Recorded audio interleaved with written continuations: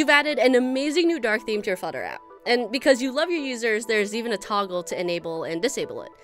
Everything's great until you realize each time you launch the app, it reverts to the light theme. That dark theme preference isn't being saved anywhere, so it doesn't persist. Right. You could save this to your server as a part of your users' accounts, but that feels like overkill for a simple Boolean flag.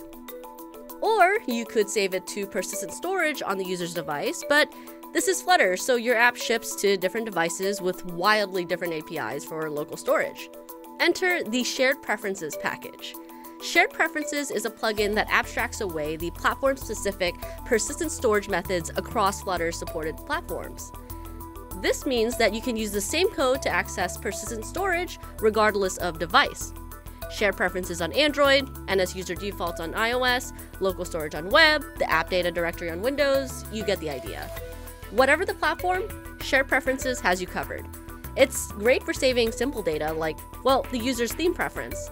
Once you've added Shared Preferences as a dependency to your app, create the Shared Preferences instance and start saving your data.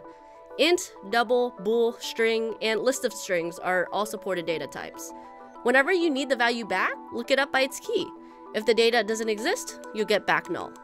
And when it comes time to test your code, Shared Preferences contains its own mocks. This enables you to set initial values for testing without using any platform APIs that may be unavailable during unit tests.